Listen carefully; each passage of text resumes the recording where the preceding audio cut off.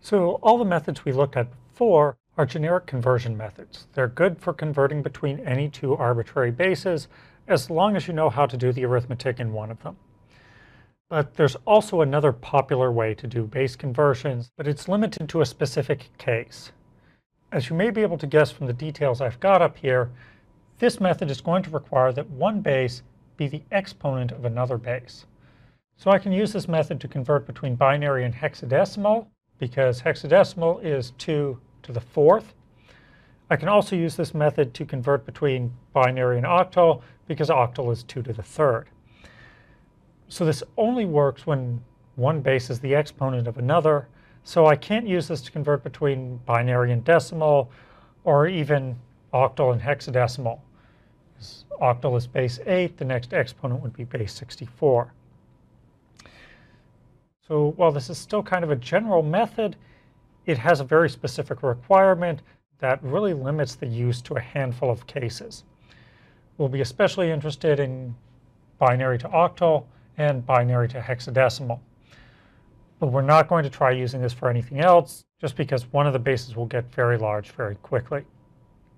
So the way this works is if I want to convert a number from, say, binary to hexadecimal, I'm going to be looking for groups of this size in binary, and each one of those groups is going to translate to one digit in hexadecimal. Similarly, if I want to convert between binary and octal, I'm going to be looking for groups of size 3 in my binary number. And if I want to go the other direction, I'm just going to do the reverse. I'm going to find one digit in, say, base 16, and that will translate into 4 digits in base 2. Or one digit in base 8 will translate into 3 digits in base 2. This method is really easy to apply, but it will require memorization. You'll essentially have to memorize a table that tells you what these bits in base 2 translate to in base 16. As an example, if I take a binary number